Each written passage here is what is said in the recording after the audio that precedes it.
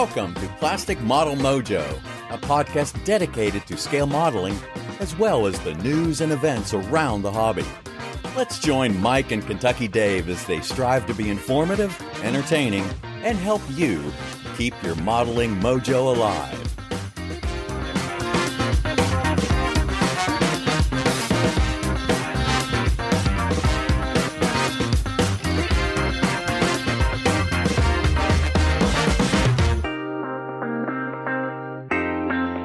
Folks, welcome to episode 102. Dave, how you doing tonight? I'm doing good. How about you, Mike?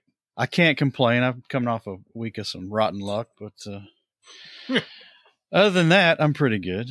Well, good. November's upon us. And yes, it is. And the weather has turned. You got some real good modeling weather out there. That's right. See how long it lasts. Yep. Well, my friend, what's been up in your model sphere since last time? My model sphere is moving forward. I'm jazzed. I've kind of broke out of the funk. You know, it's hard to describe. I feel good about modeling. And also I'm back to reading some history books that are modeling related. The model sphere is busy and buzzing. The day doesn't go by when I'm not texting or DMing with multiple modelers on multiple subjects. It's a great damn time to be alive and be a modeler. It is, in fact. How about you? Well, I tell you, I've been, we'll get to it in the Benchtop halftime report, but I've put in quite a bit of time over the last week. Yes. A little slower this week so far, but hopefully we'll get there. And I just been thinking, man, I keep talking about the same projects and I haven't made a lot of progress on them. I'm slower than I need to be, probably. Yeah. Yeah. I think I can find more time. And, you know, TJ's busting my ass all the time. Well, and not without reason, but by the same token, one of the things I realized is that part of mine is organizational. I need to get better organized and manage time better, because if I do that, I think my production will increase. I'm wondering if instead of making predictions about finish dates and what show you're going to have it at and all this jazz, if a better approach would be to set yourself an hour per week kind of challenge. You know, that is see a if thought. See if the productivity doesn't follow behind that. Yeah, I think it would. Oh, and I think you're. I think you're correct. I know people who actually keep logs of their modeling. You know, when they go in, they record their time and what they're working on. Now, to me, that seems a little too close to what I have to do in my professional life. But setting a goal of some sort is, I think, probably something that you need to do. And I do think for me, where I'm falling down, and I think you can really tell it if you walked into my model room, is organizational, and related to that is time management. Yeah, probably more time management. I mean, probably you can clear off your space as long as you got enough room to work. Then I don't know how much organization you might need before that to keep the F8 going. Yep. Yeah, I think, which it is. We'll talk about that. In some capacity, I think I just need to put in the time. Yeah. That's my model sphere. Well, good. Mike, we're recording. We're at the bench. I'm assuming there is a modeling fluid at hand. Well, I drank tonight's good modeling fluid last night because last night was Halloween. Yes. Tonight, I'm not drinking a normal modeling fluid. Okay. I'm drinking a rather lackluster seltzer water. Oh, no. How did that come about? I just need to take a break, man. That's all. Now, is this a hard seltzer or just... No. Oh, this is just it's a fizzy, man. That's all it is. All it is. What is it? That's right. It's just lemon lime. Okay. No brand name? Well, it's a store brand. Oh, okay. I'm really set the bar low tonight. Yeah, you really did. Hope you're picking up the slack. It's clear to me that I need to to be the one to carry the flag here. So I am drinking the last of our San Marcos Hall beers. This is Shiner Orale Mexican-style cerveza brewed by Spetzel Brewery in Shiner, Texas. This is the last of all of the many, many beers the listeners brought to us at the dojo when we were in San Marcos. So I'm going to put this one away tonight. I have zero doubt that I'm going to enjoy it. I'll do better next time. That's right. We got a brand to keep up, man. Well, we need to keep up on the listener mail. Yes, I'm telling you what. And been pretty good. I guess people are done with summer and now they're writing the show again. There's some good stuff here, Dave. Let's get into it. Let's get into this, my friend. First up is Mr. Branson Smith from Charlestown, Indiana. So he's your neighbor. Right across the river. Yep. And he's got an interesting question. He was discussing with some, I guess, non-modeling coworkers about current events in Ukraine and in the Middle East. Mm-hmm. And he thinks he may have been a bit rash saying that some of this stuff has inspired him to build some modern AFVs that he may have not before had interest in. And he primarily builds World War II AFVs and aircraft. And he just wants to know if we've ever experienced any kind of pushback from non-modelers when expressing interest in subjects such as current events or reference photos that could be graphic or whatever. And yeah, some non-modelers will hear that you model and think that that's weird or unusual. Of course, anybody's hobby is weird and unusual to people who don't do it. But when expressing yourself regarding something that you find inspiring to model, I can see how if you express it like you would to another modeler, to a non-modeler, they're not going to get the same. I talk all the time about how when you meet another modeler and you start talking, you instantly already speak the language. And so you understand each other at a certain level. That's not true with the non-modeler. So if you're talking to a non-modeler and they reference a photograph that was on the front page of the newspaper showing a burned out vehicle, and your response to them is something along the lines of, yeah, that inspired me to want to pick up that kit and build it. You can see how that comes across as weird and possibly off-putting. So I think when you're talking to a non-modeler, you have to kind of filter yourself, apply a filter that you would not otherwise do if you were talking to another modeler. Because, I can easily see how somebody would hear something that I would say to another modeler that's perfectly normal, that if I said it in the context of a normal conversation, they're like, that's weird. Yeah, I can see that. And I don't know, typically with non-modelers, I tend to read the room and yes, poke around some other topics before I kind of talk about my modeling. That's just me. Mm-hmm. It's my thing. And you know what? I'll be honest with you. And I think a lot of people are like this. I'm fairly reticent to discuss my hobby with people who are casual friends or workplace acquaintances or that, because the hobby to me is something that is kind of private to me. And I share it widely with other modelers, but I don't go around telling the average person I meet that I'm a modeler or that I do a podcast or any of that stuff. Yeah, I think that's pretty common. Yeah. Our hobbies are, I think, kind of personal to us. But this situation, for me personally, I don't know that I've ever experienced this. Just because of the way just for the reasons we just stated. It's just the way I don't quite have. Now, in my current job, a lot more people know about it than ever have. And my screensavers on my monitors are flashing a selection of builds that they're either mine or some that we've seen at nationals or online somewhere that I've taken that I thought were particularly cool. But I'm pretty selective with those too. Yeah. Oh, yeah. Right. Exactly. You would have to be. Yeah, because there's some nuance that I think you're right. A lot of the modelers may get or give you the benefit of the doubt of whether they fully understand or not, that you're not going to get with the rest of the crowd. Well, it also brings up, Border Models just releasing this Merkava tank kit. And that's probably been in development ahead of this current mess in Gaza. Right.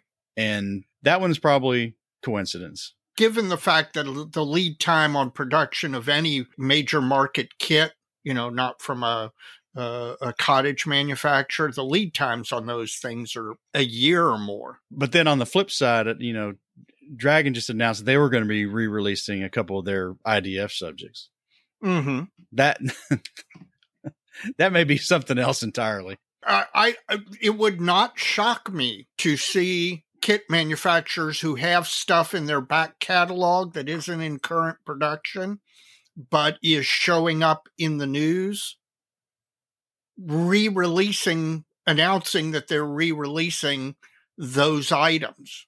Yeah. Because there's a natural interest in it just because it's in the news. Well, then Masterbox is doing it. Right. And it's the war's happening to them, right? Exactly. So, yeah.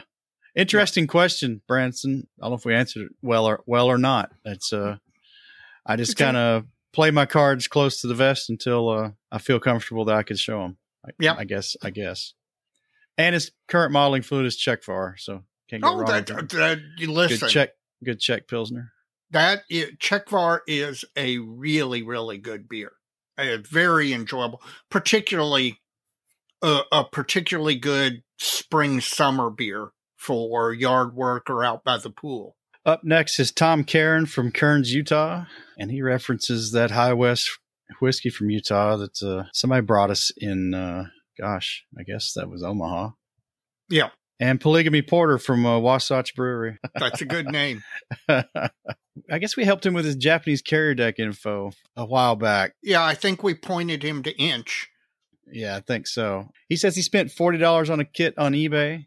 I think is a Kawanishi E7K1 type. What is that? E7K1 is the ALF. Okay. What is this turned into Stump the Chump? I guess so. Well, he bought another one. Well, the one he bought for $40 was missing parts. Okay. He bought another one for $29 on eBay. To get what he needed, I guess. Right. And then a week later, Hasi reissued the kit with the catapult for $25. Hey man, that's how it goes. Yeah, I feel your pain. Listen, this happens to all of us, and all you got to do is you've got to understand that you were doing a favor for somebody else. It was your turn in the barrel. You spent the money, and there was some guy out there waiting for the kit to get released or re-released, and you made it happen for him. So hopefully he'll do it for you sometime. Up next, our Aussie friend Paul Gloucester. The Quokka. The world traveler. Yes, I know. Mark Copeland's going to be seeing him next week. So I envy him because I can't wait to see Paul again. Because you're not in Telford. That's right. Well, there's that too. Well, Mr. Gloucester sent me a big, long email about vacuforming stuff after he saw my post on the dojo. Right. So, Paul, I appreciate that. Your plastic source, I don't think's a good one. We can talk about that later. But I think I got another option for finding the material you're looking for, or that you suggest I need to use. But he also mentions for you, Dave, that he picks up. He built a BF-109E for JG-27, a desert leopard kind of camo. Yep. That won gold at the Nationals. Very famous photograph. So he says that he had two old Hasi 109s for paint mules until he got that to where he wanted it. Yeah. Before he sprayed his new Special Hobby 109. Yep. And he's always picking up paint mules at swap meets and bargain bins. So a significant amount of the Hasegawa catalog has been superseded. But you can pick them up because of that, you can pick them up at swap meets and shows for relatively inexpensive, and they're still great kits. I mean, you could still build them and they turn them into really good kits, but they are really, really good for like a paint mule. Oh, yeah. Because you could just slap, the heck with the interior, you could slap the exterior together and start painting, and you've got a real good paint mule. I think I mentioned it way back our first year on doing the podcast that I might start looking for some of these built up models at shows. Right. To pick up a couple for paint mules. Yep. And I don't know that since I've had that line of thinking that I've been to a show yet where anybody had anything. Yeah. Yeah. It's not as common as it used to be. Next, our friend from Seattle, Dave, Mark Doremus. Okay. Out there with the Seattle gang. Yes. He, from listening to the podcast, thinks we're both confident about, within reason, what our next builds are probably going to be. And we got a short list. Talk about a short list. And yes, sometimes we say that in jest and sometimes it's serious, right? Yeah. Short list meaning, it's a subject I get really excited about, or short list meaning, it's going to come up in the next one or two projects. Right. For the past 3 or 4 years, he's been relying on online or club group build suggestions to generate his list of what he's building next. Well, I tell you what, I'm not going to do. Yeah, no, that's not for me. It's great that it works for him. That's right. It's not for me. That'd be the list of kits I'm not going to build. Right. Although I would hesitate to point out, you and I are both currently building a group build kit. Yes, we are. Yeah. I know I am. Yeah, we'll talk about that. Well, Mark, I don't know if you like doing group builds, and I wonder if he's building for the museum like Jim is all the time. I think that's at least part of it. I'm sure if that floats your boat and gets you moving, that's fantastic. I mean, I've had struggles with that in the past. It doesn't work as well for me, although the current one's not going badly. But what works for you? It's we talked about this.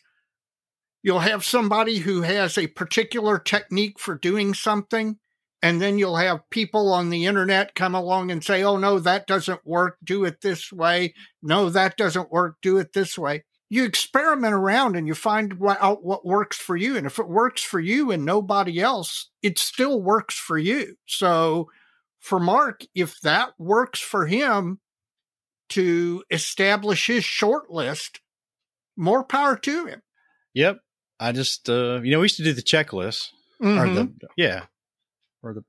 build list. And we haven't done that in a while.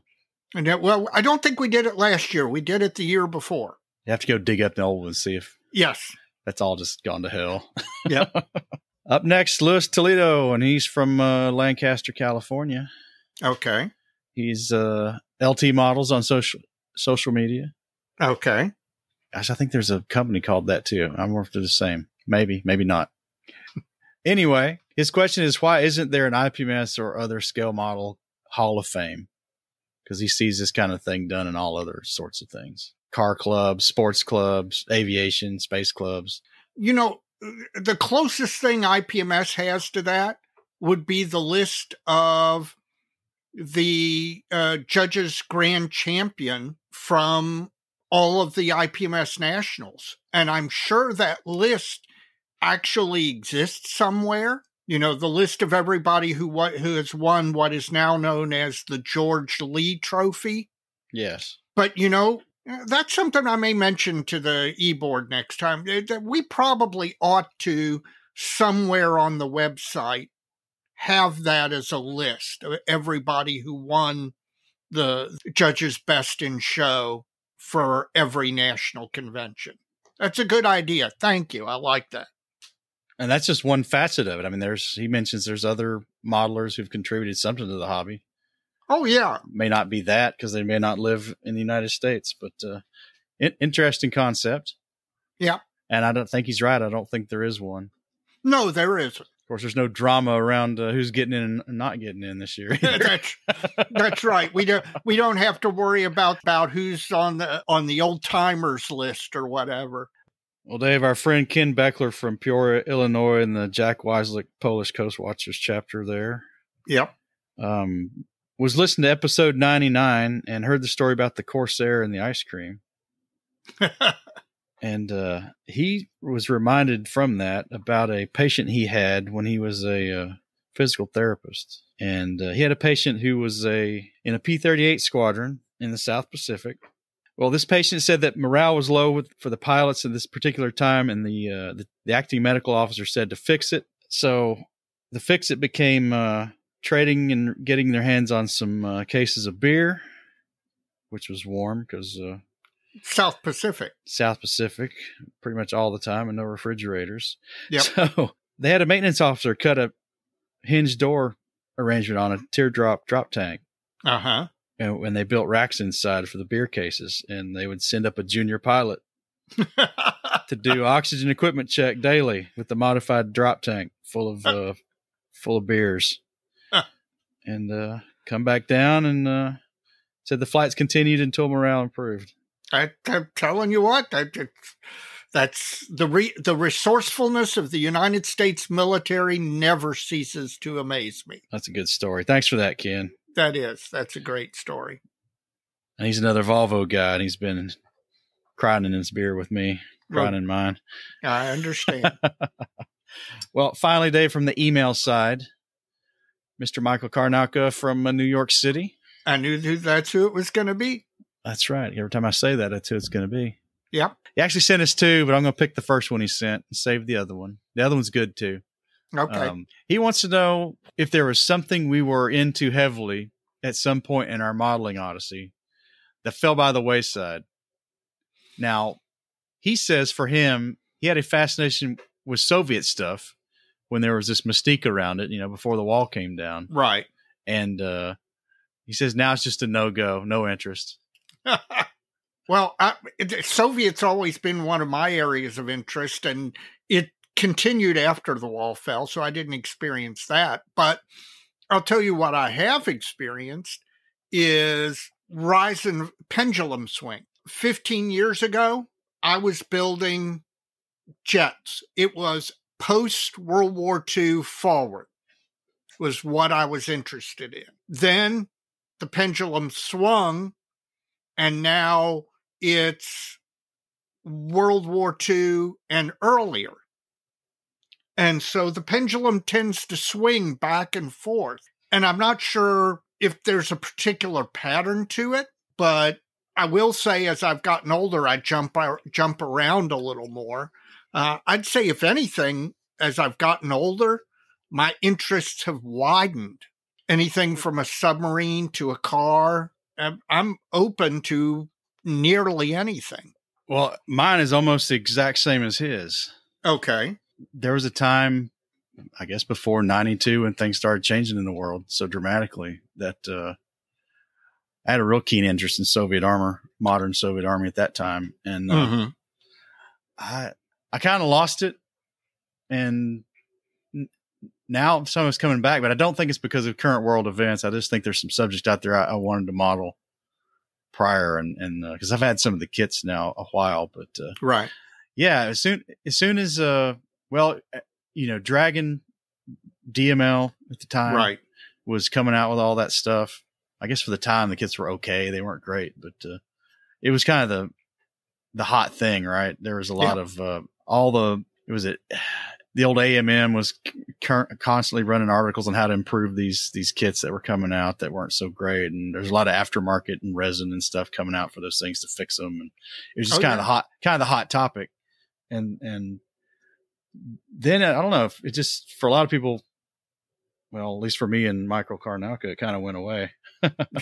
Keep in mind, the T-62 is now a modern Russian tank again. That's true.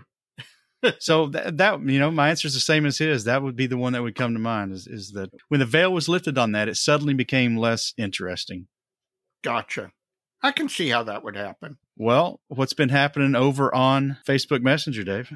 Facebook Messenger has been very active the last 2 weeks.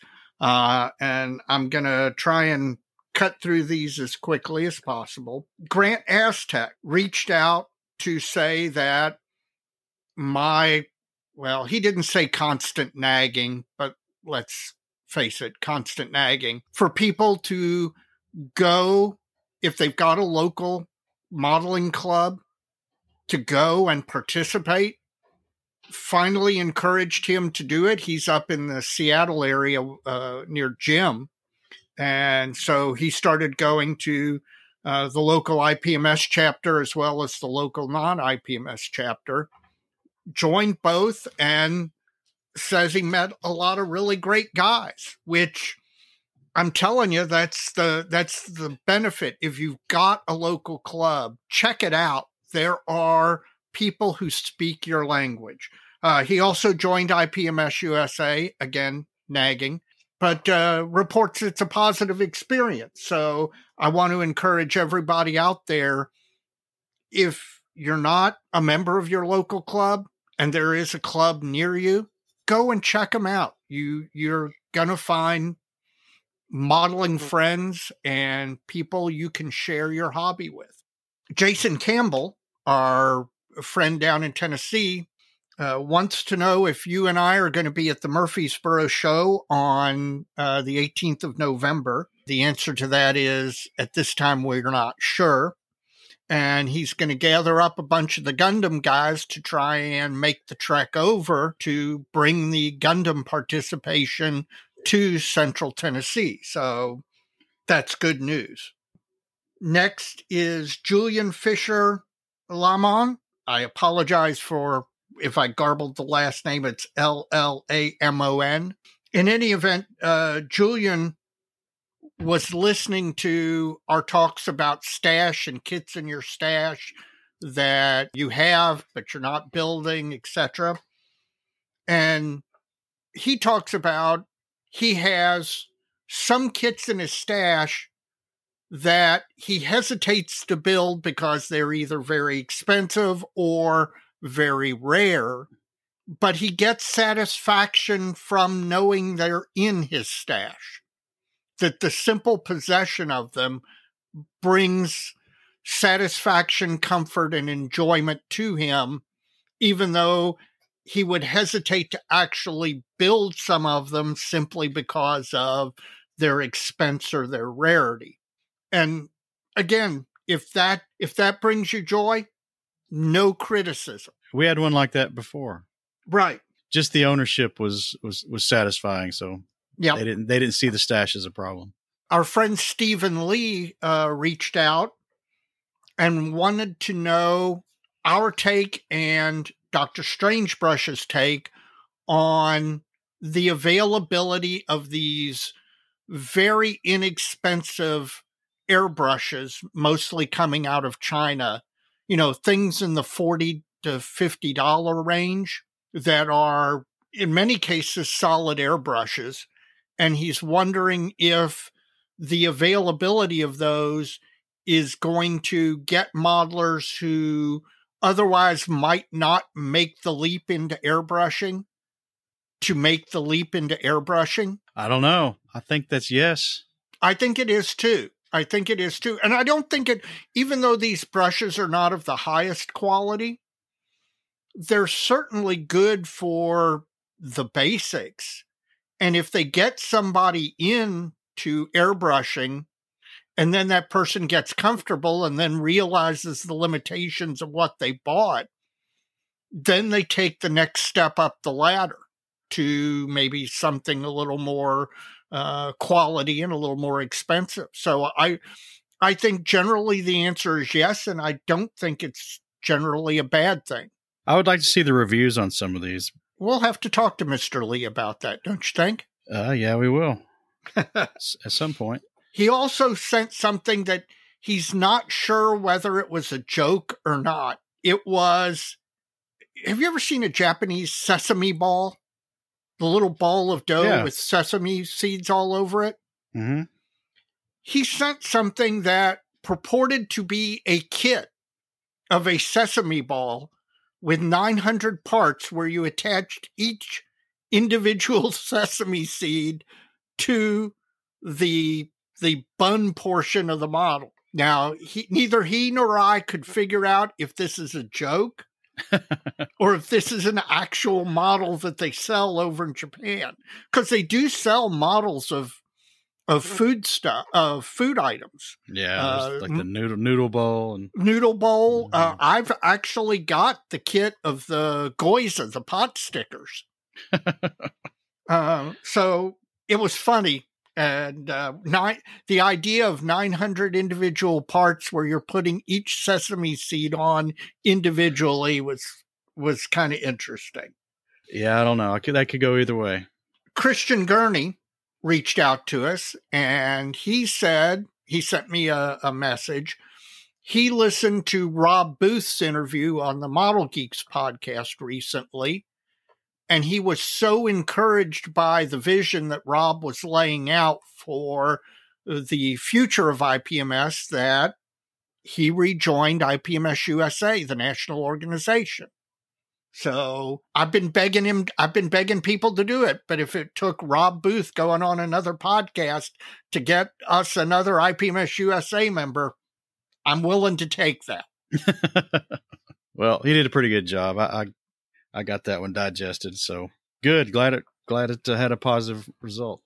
Two last ones. One, our friend Warren Dickinson from Southern Kentucky has a bone to pick with you about your dislike of the movie Kelly's Heroes. He maintains that it's one of the finest war movies ever made, that he particularly likes the soundtrack, and he says you're wrong. Okay. Well, I'll be wrong. I'm not changing my mind, though. Okay, well, the next time Warren comes up to a model contest, you and he have to have the Kelly's Heroes discussion. Yeah, usually when I dive into a war movie, I'm not necessarily looking for escapism. So I can't, the theme song to the movie, in my opinion, is awful. And then I never liked Oddball's 60s lingo and kitsch in the movie. It is definitely a movie that you have to take. It's just like the movie Airplane. You have to take your brain out, put it next to you on the couch, and just enjoy the movie for what the movie is. That much I would agree with. And it's got some great lines too. I mean, who hasn't said, what kind of deal? A deal. I mean, I've used that line at least once every 3 or 4 months, probably for 20 years. Warren, go watch it. Go watch it. Go on. He plays the soundtrack. He's got the soundtrack, and he enjoys the soundtrack while he's modeling. I think he's pulling our chain. Or mine, anyway.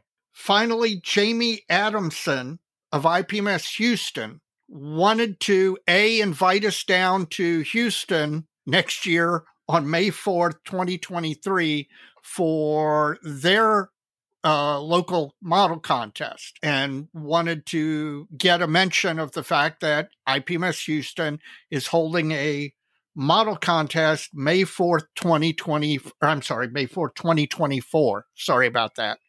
2024 next year.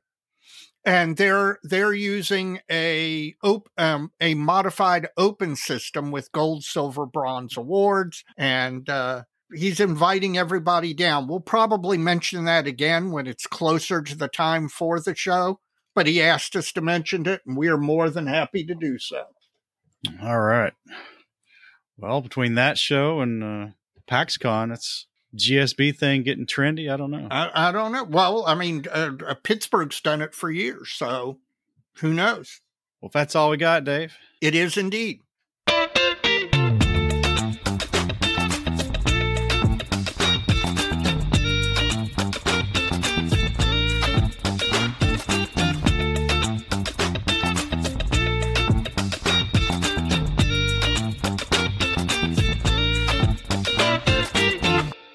This is the point in the show where I ask you to rate our show on whatever podcast app you're listening on. Give us 5 stars. Help us grow the audience. Our audience continues to grow, and a lot of it is due to you all out there. Also, if you've got a modeling friend who doesn't currently listen to our podcast, please recommend us to them. It's one of the best ways for us to grow our audience, help them out if they need a little bit of guidance on how to get a podcast listening app and subscribe to Plastic Model Mojo. We appreciate it. And we're not the only podcast out in the model sphere by any stretch of the imagination. If you'd like to tune into what else is going on the podcast front, you can go to www.modelpodcast.com. That's Model Podcast, plural. It's a consortium website set up with the help of Stuart Clark from Scale Model Podcast up in Canada. And you can go to that URL and click on the banner links for all the other shows who are participating in the spirit of cross-promotion with us. And we just re-upped that thing. So I want to send a thanks out to all the other podcasts who ponied up and help us support Stuart in making that possible. And I need to goad him on to possibly getting our blog and YouTube favorites up there for the other podcasts, for the other stuff as well. Stuff like Sprue Pie with Fret, Stephen Lee, a great blog, and he's going to be a guest here in an upcoming episode, probably 104, I think, is we're going to get him on. So that's not going to be too long down the road. Jim Bates, Scale Canadian TV, he's got his YouTube channel. Chris Wallace, Model Airplane Maker, blog and YouTube channel, and a good friend of ours. So always looking to see what Chris has got going on, and hopefully he's all settled in his new workspace and is going to be cranking out some new content. And we've got the Inchai Guy, Jeff Groves, the Inchai Guy blog. You can get on there and take in all his 70-second scale goodness. Sure you like that, Dave. I do. I absolutely do. And he is prolific as all get out. So there's always something new. And finally, Evan McCallum, Panzermeister 36. Please check out his YouTube channel for all your armor modeling and weathering goodness. Yep. He did a very recent video drop on the recent Capcom show. So it's worth taking a look. If you're not a member of IPMS USA, the national organization, or IPMS Canada, for those of you who live in the Great White North, or whatever country you live in, if you're not a member of your national IPMS organization, please join. It's a group of guys who give up part of their modeling time to grow the hobby and to do a lot of things behind the scenes that makes the hobby better. So I'd appreciate it if you would consider joining IPMS USA or your national organization in whatever country you happen to be in. In addition, if you're an armor modeler with an interest in armor, join AMPS, the Armor Modeling Preservation Society. It is a modeling organization in many ways like IPMS USA, but it's focused on armor modeling, and a great group of people. And I can highly, highly recommend you joining. Well, Dave, let's have a word from our sponsor. You got it. Plastic Model Mojo is now brought to you by Model Paint Solutions, your source for Harder Steenbeck airbrushes, David Union power tools, and laboratory-grade mixing, measuring, and storage tools for use with all your model paints, be they acrylic, enamels, or lacquers. Check them out at www.modelpaintsolutions.com. Well, Dave, it's the All-American Red, White, and Blue, the 2024 National Convention of the International Plastic Modeler Society, USA. This will be here before you know it, man. Well, it's going to be here in 258 days. It's coming quick, like a freight train. Well, I know Rob Booth on the Model Geeks podcast had a lot to say about the buzz around it and what a great job Jeff Hearn's doing, keeping the excitement going and trying to encourage some new things to be going on there. Yes. We're still early in the show planning cycle, and as far as information on the national convention goes, you can go to NATS 2024, the website for the convention, and you can keep up with all the latest news there, as we're still, registration's not going to open until we get into the new year, but we'll be on top of that, and hopefully get Jeff on here around that time to give us the big pitch on the show. This time right here between now and January is the time when all of those guys up there are working feverishly, but those of us who are going to go and enjoy the show, there's not much stuff that you see on our end. Once the new year happens and they announce the hotel availability and then registration and start soliciting for trophy packages. It's going to come thick and fast in the new year.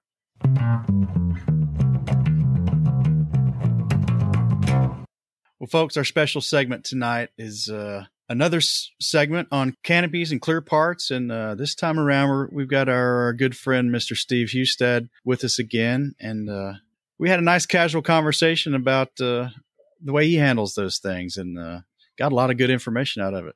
Absolutely. It was fantastic. Well, let's let everybody hear it. You got it.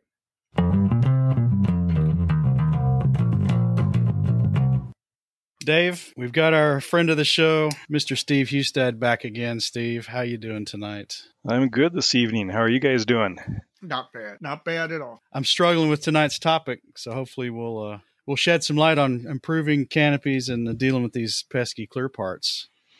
Oh yeah. But before we get rolling too far, how about the elevator version of your recent travels? Oh, the elevator version? the quick version. Just the ups and downs? Escalator. Oh, just the ups and downs. Yeah, I was supposed to be on your 99 podcast, and by the way, congratulations on your 100th. That's a big deal. Well, thank you. So that's a nice episode, nice call-ins with a lot of people and a lot of allocates you guys really deserved. So that was really fun to listen to.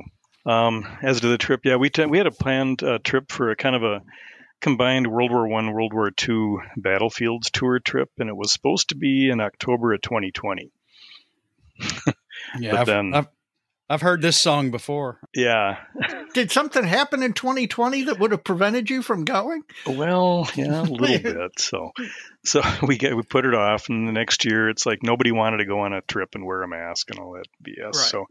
So then we put it off to this year, but it was about 10 days and flew into Paris, and then took a coach to Cannes, spent a couple nights in Cannes, and saw a lot of sites around there. Tried to hit a couple that John Bonanni mentioned, but Cannes is a beautiful city too. And then from there went into Normandy and did the beaches and did the tourist thing, collected some sand from Omaha Beach, and all that good stuff. And then from there back to Paris for a night, for a day, and did the touristy stuff there. And then from there we went to Belgium to Bastogne, and toured a lot of the Ardennes, the Battle of the Bulge sites, and saw a lot of those places that we'd only kind of read about a lot in the Battle of the Bulge. You've seen the Band of Brothers, I'm sure you've seen. Yeah. That series, and there's a lot of saw the actual forest where the bombardment took place in the snow with the treetops falling on the guys, and the trench lines and foxholes they dug, and saw a lot of went to the Bastogne Museum, which is quite nice, and saw the local graveyard where there's a lot of things going on during the battle. In the church, there was a church scene in the church that was in the movie, or in the Band of Brothers. We saw that too, and where they had wounded in the church. And then from there we went on to Weimar, which is a beautiful city in Germany on the east side. Spent most of our time in the east part of Germany, and saw some sites that were associated with the Weimar Republic. And then from there went on to Buchenwald, spent a day at the Buchenwald concentration camp, and went through a fabulous museum they have there, and the kind of a visitor's center, but of course it's a pretty solemn site. So, but very educational. It was kind of an educational tour. Now, why did you all choose Buchenwald as opposed to Auschwitz? Auschwitz seems to be the one the iconic one. Is it just Buchenwald was close to where you were? Or? I think so. It was closer. It's only 5 miles from Weimar. Oh, okay. I did not realize that. Yeah. So it's, and then from there we went on to Berlin for a few days, and saw where the Führer bunker was, which is now a parking lot, and and the Reichstag building and all those other things. Then little Cold War action after that, and we toured the areas where Checkpoint Charlie and the Berlin Wall fragments were there, and all that. So it was a really good, but it was like being on a treadmill the whole time though. But we saw an awful lot. It was a tour put on by ACIS, which is kind of an educational group, but they did a fabulous job. And we were up early and just hoofing it all day, but saw an awful lot of stuff in a short time. So, what was your favorite museum? What was the one thing out of that whole trip that if you're only going over and were able to see one thing, what's the one thing you would recommend? And I'm talking not the Louvre or something like that, but history related. Yeah, I didn't care for Paris that much, but I loved Cannes. But I think my favorite was Bastogne. I think the city was just fabulous, and the countryside is really nice, and there's a lot of history around there. So I enjoyed myself in Belgium and Bastogne most day, I think. Well, Mike's still got that one to redo. I do. Let's get on into this, Steve. Yeah. Clear parts and canopies. Clear parts and canopies. I know you're primarily, if not exclusively, 72nd scale. So 72nd scale clear parts are probably a little more predisposed for problems than some of the larger scales. Yeah, I think you're right, because it's one of those kind of the bane of the existence of the modeler, along with, I think, John Miller, Dr. Strangebreath mentioned clear coats is another thing that gives people fits. And I know clear parts, canopies, and like Mike mentioned, you get a lot of scale differences in aircraft kits, especially that where the larger the scale, I think the more acceptable the clear parts are likely to be. Right. Whereas in 72nd, you're dealing, of course, much smaller scale, and just because of the limitations on the plastic injection process, you're often faced with pieces that are way too thick. I can remember some of the Airfix kits that were produced in the 60s. Remember those? Oh, God. Well, I joked the other night that some of those kits, it might have been better if the canopy was just a solid piece of like an airliner desktop model or something. Yeah, exactly. Yeah. Yeah, some of those things are... Calling those clear parts is maybe stretching the definition of the word clear. Yeah, that's generous. Yeah. So, but things have improved. But I remember, what was it? Probably around 2000 or even before 1990s, I think Falcon, New Zealand company, started producing a lot of very nice vacuform clear parts for specific kits. Yep. And I was buying those up, and of course in 72nd scale, a lot of them needed it, and especially the older kits. Mm-hmm. And like I say, with the 32nd scale or quarter scale, you're far more likely to find an acceptable canopy. But I think even with modern kits, I would love to see Falcon start up and do modern kits. They seem to have stopped after a certain point and don't do anything.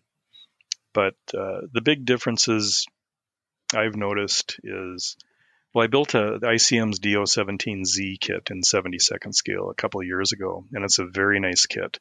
Yeah. And actually the clear parts are quite nice too, except the nose piece, that kind of beetle-eyed nose piece on the DO17Z was still too thick, and you could look at it from the front and you could look around the perimeter and you could see the distortion in the plastic, even when the framing's painted. So I had to replace that with a heat and smash technique we'll talk about later. But clear parts are kind of very important to aircraft models. And as Dave, I'm sure, knows, it's, what's the first thing that catches your eye when you're going down to look at a model? I was going to say, this is my theory, and let me know if you agree with it. The clear parts are the most important part of an aircraft model, because the best model in the world with a poorly done canopy, immediately your attention is drawn to canopy. Whereas if the model might be slightly poorly executed in other ways, but if the canopy is really well done, it tends to take the eye away from the other stuff and toward the canopy. I agree wholeheartedly. Yep. It's like, what catches the eye first? When you're kind of bearing in on a model on a table, aircraft model, I always look at the canopy first. And if And sadly, if the canopy is cloudy, askew, thick, badly painted, you're just not inclined to look at the rest of the model. Yep. So, I agree. Or if it looks way out of scale and it's just way too thick on the edges, which is a problem we have in 72nd scale, it's the same thing. It just destroys the whole effect of the model. So I think concentrating on canopies and clear parts is pretty good, because once you get past that, and if that looks good, then the rest of it starts to look good, and people start to look at the model in more detail then. But if the canopy puts them off, they're kind of on to the next one. In time. Yeah. At this point in your building, do you ever use the kit canopy? Yes. Okay, that's encouraging. To be honest with you, I got a chance. I was going to exactly, Mike. That was my thinking exactly. I thought his answer was going to be no, and I was going to be heartbroken. So you're telling me there's a chance, yeah? Exactly. Like some of the, well, you mentioned working on a Hasegawa B24 eventually, right? And I think likely the canopy clear part for that will be perfectly usable. Yeah. Whereas the nose piece may need replacement. Yeah. And I built the Hasegawa HE111H a while back, and the whole nose piece itself, I mean, that whole enlarged cockpit where they all sit up in the front, that was actually usable. It was nice and clear. I could thin the edges, and it fit the fuselage beautifully. But I did, on the very nose of the HE111, is that little bubble where the gun where comes the gun is, yeah. And that was way too thick, and I had to replace that one part. So you sawed off. Okay. that was a separate piece in the kit. Oh, okay. Thank God. So yeah, so that's something else. You can mix and match, but the older the kit, the more likely it is you'll have to replace it with a vac, or even some of the, like even the new Edward 109F Messerschmitt 109F kit, but the clear parts in that kit still look too thick to me. Huh. So, and I wondered, Edward does the brassen, and they do the photo etch, and they do the resin, and they do the engines, and why can't they do vac replacement canopies for their own kits? They do all the other stuff. So you're right. I mean, there's no reason they shouldn't be able to do that. Right. A company like Rob Torres or if it was Japanese, maybe Dead Design, might do a replacement canopy. But yeah, there's no reason that Edward themselves couldn't get into that business. Don't their countrymen over at Special Hobby throw some vac canopies into some of their stuff? They used to. Okay, when I don't know if they're any good or not, but right. Well, Special Hobby was a much shorter run business. A lot of times their kits came with vac canopies as the only choice. Right. Way back in the beginning. And that was just a matter of technology, because, we talk about clear parts being thicker and all. Apparently clear styrene is much, in addition to being more brittle, is much more difficult to mold. Okay. And I don't know why. We'd have to have somebody in the injection molding industry to tell us why that's the case. But I think it's hard to mold and have it optically clear like you want it. Maybe that, yeah. Yeah, and if you have pieces that are mostly flat, versus like that, the very nose of the HE111, which is just a dome, that makes a big difference. So yeah, if they're flat, they're more likely to be usable and clear. If they're domed and small, no. But I love those Falcon canopies, and that's the sets. I always get the sets. They're made in New Zealand. Yep. And they're beautifully done, but they're now mostly made for older kits now, and it's hard to find those for more recent kits. But I mean, some of them, like the F6F Hellcat canopy, was made for the Hasegawa kit, but at least the center section, my understanding, can be used for the much newer Edward kit. Right. Yeah, and that's a good point, because I was just finishing the sword G4M Betty, Yes. G4M1. Yeah. And that has, it's mostly usable. I think the cockpit, the canopy over the main cockpit would be usable, but the rest of it, I really needed something else. So I did pull out the Falcon set, which is intended for the old Hasegawa kit, which was probably vintage 1970. Oh, yeah. Cut all the pieces out, and they fit. So a lot of times you can use these older Falcon back canopies for newer kits.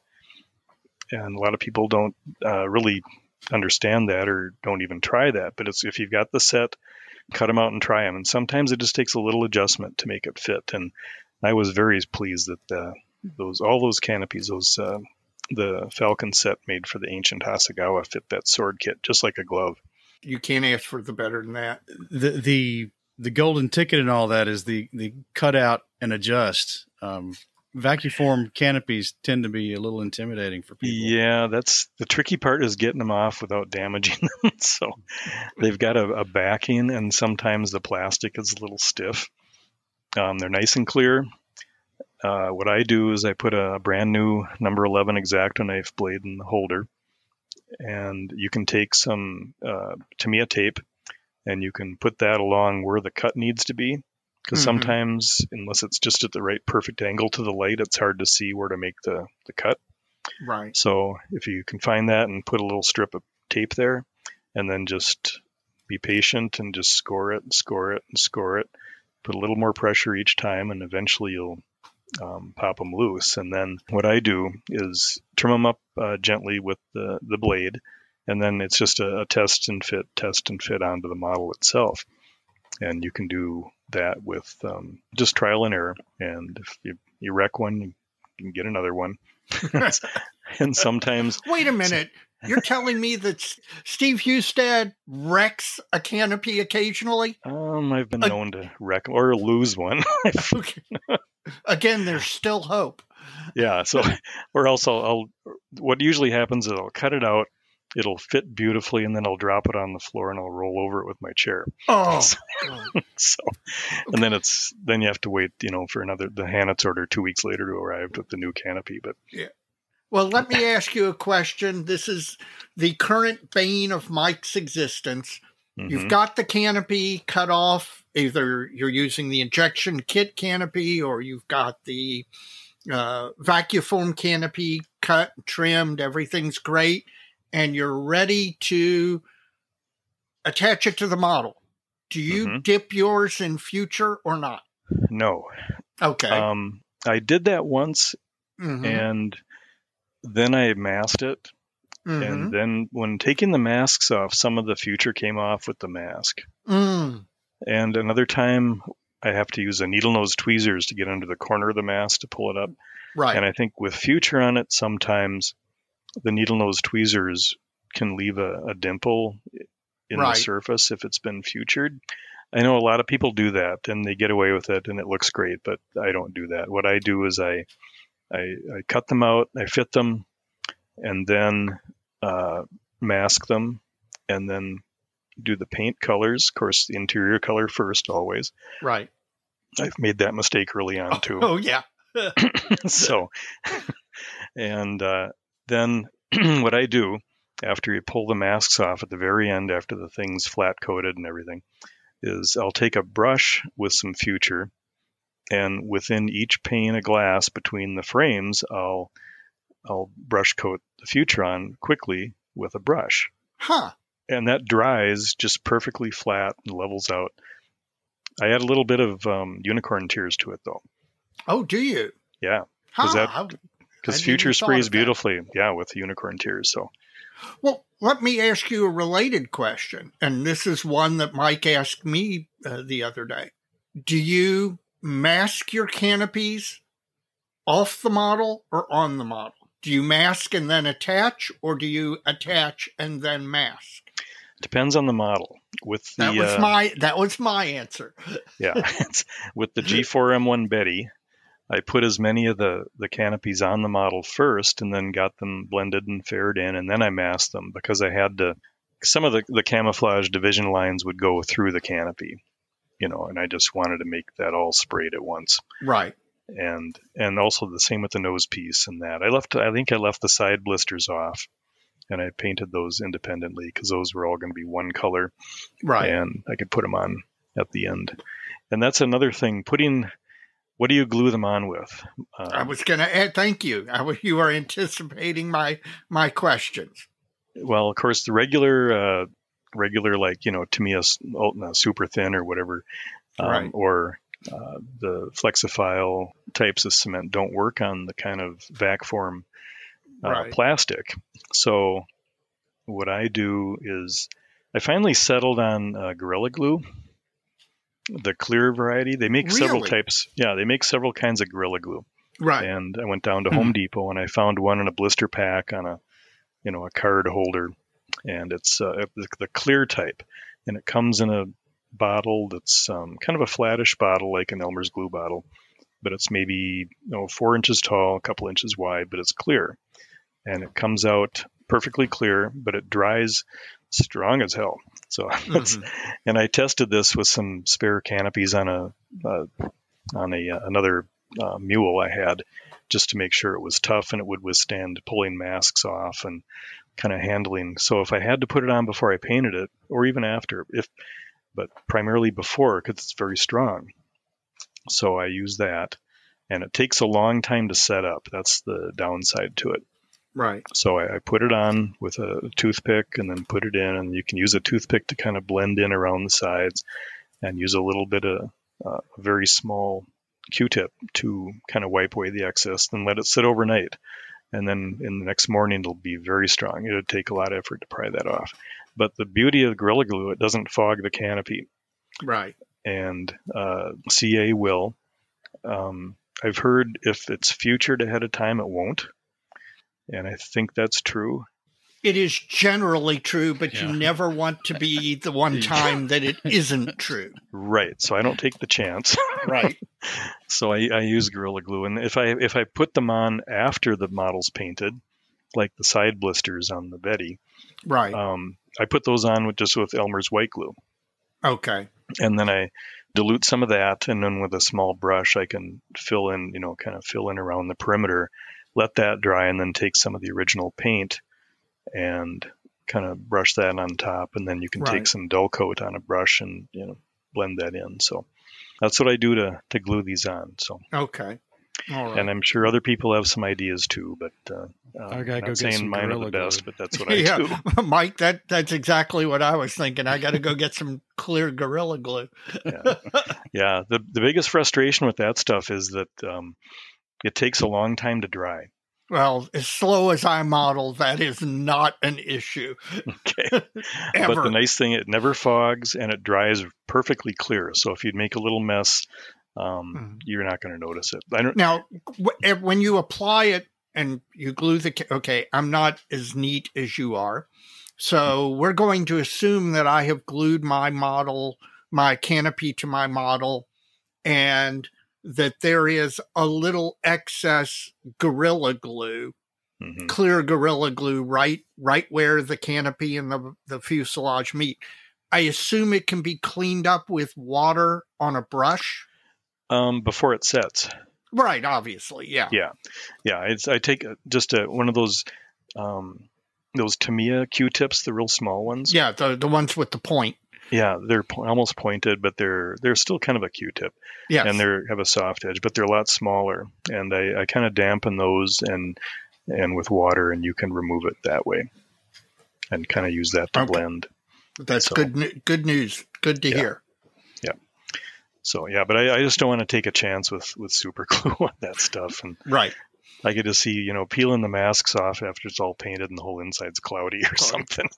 Or worse yet, no, the whole inside isn't cloudy. There's just one cloudy spot, really prominent. Corner of one pane. Yeah, the corner of one pane, but it's prominent because, again, like you said, you look at a model, the aircraft model, the first thing you look at is the canopy, and that's the first darn thing you're going to see. Yep. Is it clear? Are the frames neatly painted? Is there any glue mess on it? Does it fit well? Does it look too thick? Yeah, all that. Yeah.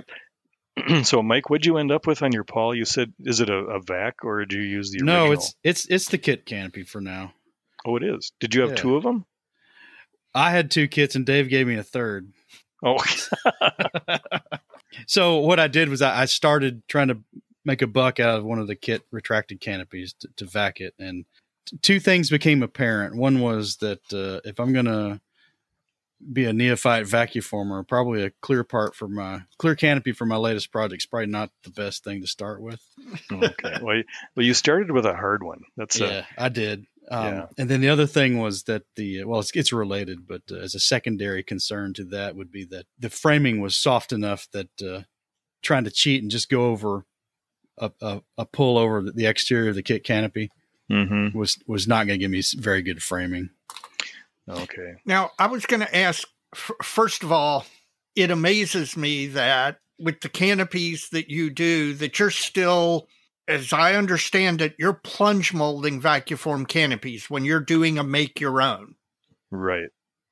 You don't have one of those Chinese dental vacuforms or... I don't have one of those fancy schmancy things, no.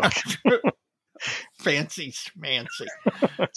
The dental ones that are made for mouth guards and such, but right, exactly. Yeah. Or an old Matty Mattel, which I actually do have. Yeah, you can buy those dental ones on Micromark though. I think they're $160 or something. You can actually get them much cheaper than that, and that's what Mike did. Oh, okay. It wasn't cheaper, but it's better. I promise you that. Yeah. Okay. But what I was going to ask is, when you're smash molding a canopy, do you ever? I have heard of the technique. If you've got a canopy where the frames are kind of soft, taking and going over the canopy frames with like Tamiya tape or something like very thin Azu tape to basically make another set of frames on top of your buck, your mold, the thing you're going to smash mold over? Yeah, you can do that if you've made a male mold that's like fairly smooth. Okay. You can take actually electrical tape will work for that too. Okay. And what do you do? I used to use electrical tape, but for 72nd scale, it always came out too soft looking on the smashed canopy. Yeah. So now what I do is I just leave it off, and I just leave a smooth surface, and I'll mask the replacement that I've made, and just you can build it up with paint, or as I suggested to Mike with the Paul canopy, because he was saying he thought the framing on the original looked a little soft, is you can take clear decal film. And what I've done there is take some very fine like steel wool or something and just kind of rough up the surface a little bit. Yeah. So it has a little tooth, and then spray it with the interior color and then spray it with the over on camo color. And then you can cut that into strips and you can use that as your framing. Right. And Barry Numerick does that with a lot of his canopies. Yeah, and his stuff looks gorgeous. So that's I've done that too. And then you get kind of a natural buildup of thickness on the frame that way. Otherwise, you can let the paint, as it collects on the edge of the mask, will often give you enough of a relief that it shows. But yeah, I used to put the mask on the master, or on the framing on the master, but they came out too soft looking. But gotcha. AndVe got on heat and smash stuff. I don't only use it for canopies, but you can make engine cowlings and other dome things with it, and any kind of odd shape like landing gear doors. All you need is just fashion up a male mold and stuff it full of like epoxy sculpt or something so it won't distort in the heat. Mount it up on a piece of sprue and clamp it into a small desk vise clamp. And then a candle, and then the plastic, and then after about 4 or 5, 6 tries, you got a couple pretty good examples. and one tip, since some of that clear plastic is kind of expensive if you get it through Micromark, but what I do is I save those clear plastic covers that come on greeting card boxes, I don't know if you know you were anticipated my next question. What material do you use? I mean, I've heard of thermoform, acetate, all sorts of different materials being suggested for being the best material to vac form clear parts from. Yeah, I don't like acetate. It tends to be a little brittle and kind of thick, and it doesn't seem to soften uniformly. But if it was in a professional machine like Mike has, it might work just fine.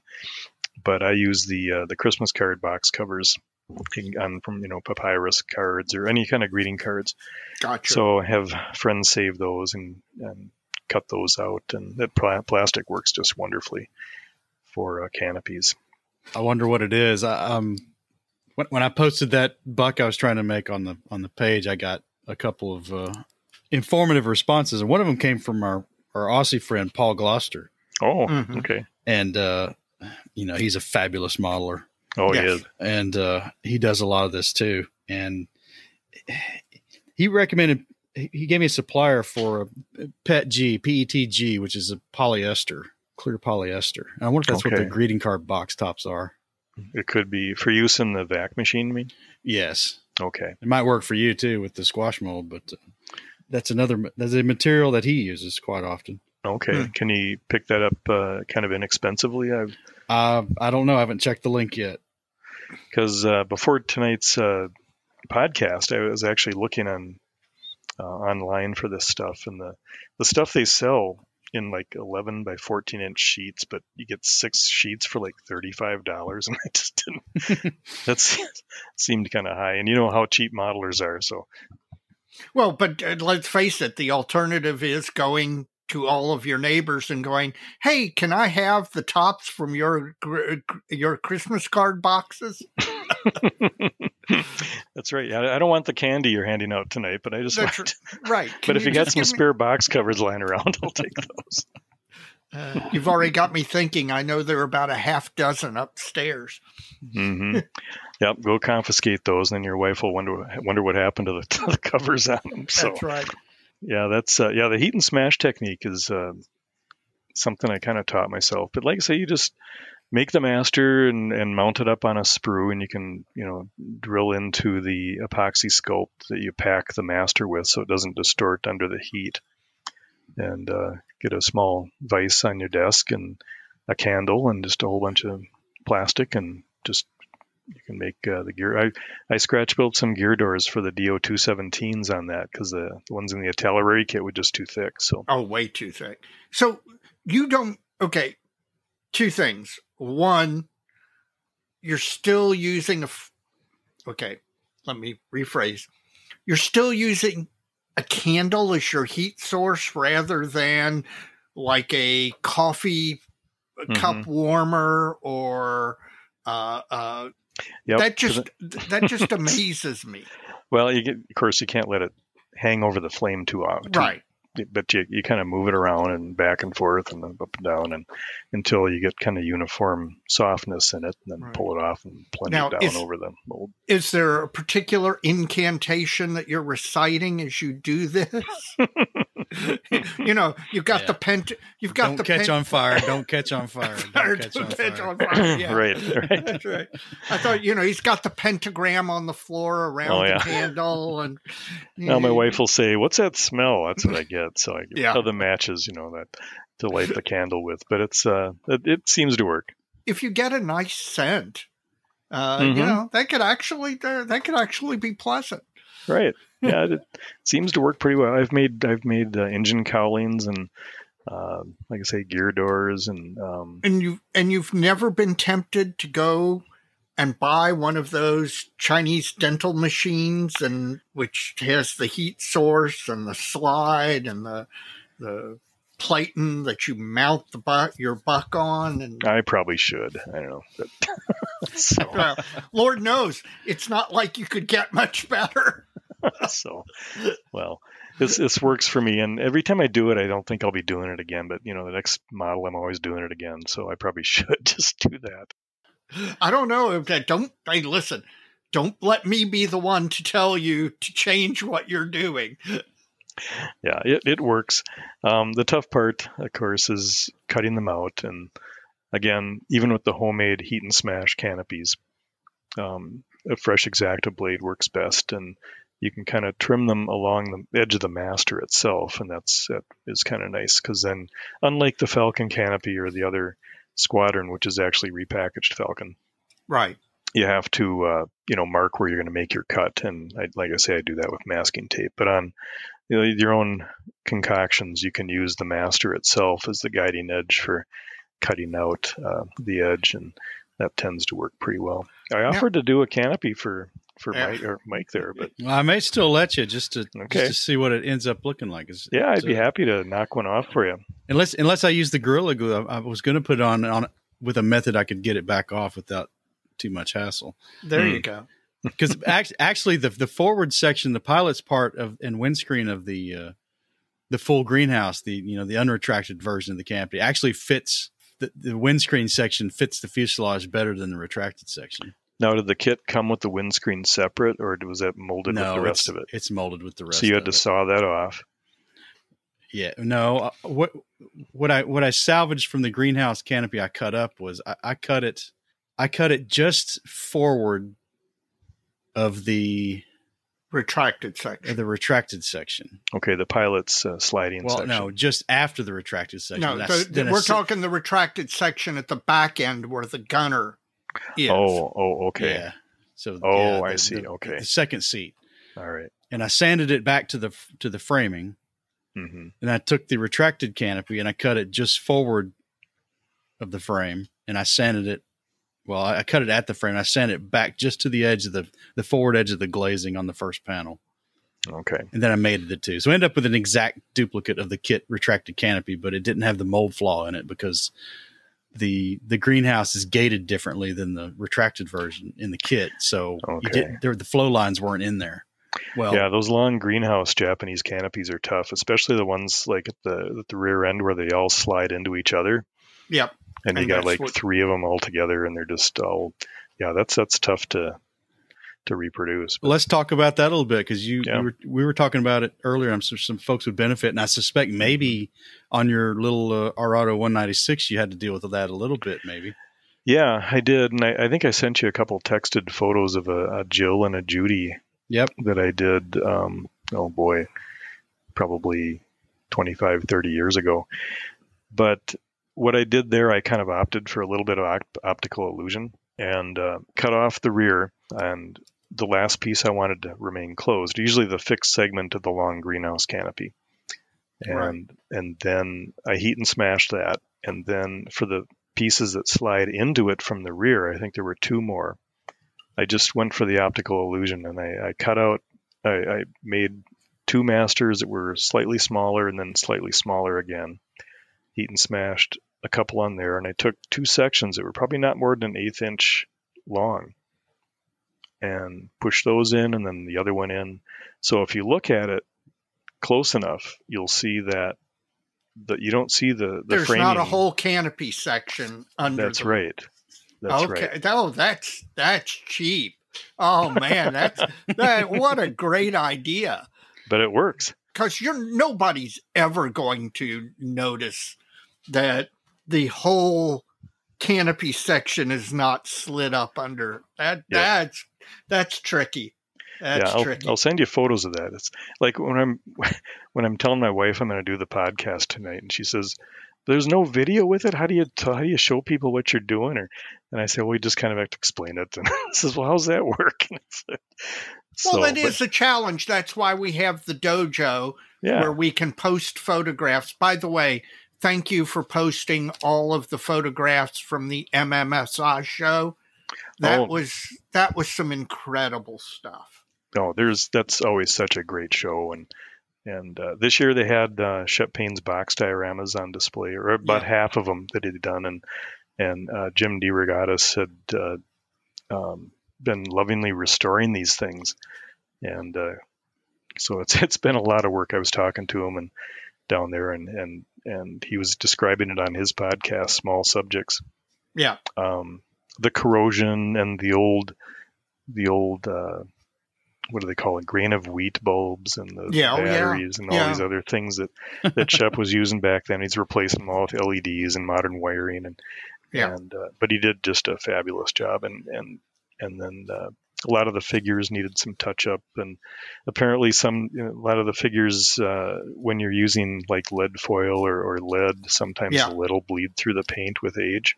Yep. Yes, it And does. so he's having to put like barrier coats down and repaint portions, but he did a beautiful restoration job on the ones that were on display there. And I think he said Shep had done maybe 25 box dioramas, and I think 12 or 13 were there. Wow. He had one taken apart that was just beginning the restoration process. So you can kind of see what they were starting with, and it was pretty rough.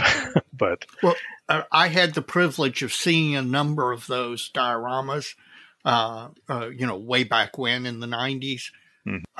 For the time, unbelievable. Now, with, like you say, the LEDs and the modern wiring and the modern batteries and the modern controls, but he was doing stuff with what we would consider primitive technologies and just producing amazing results. Right. Well, that's all he had, and did fabulous work with it. And Right. And in addition to, I think, the 12 or 13 of his box dioramas that were there, they had another 5 or 6, kind of the same vintage from other people. So they had them all lined up there, and it was really a nice display.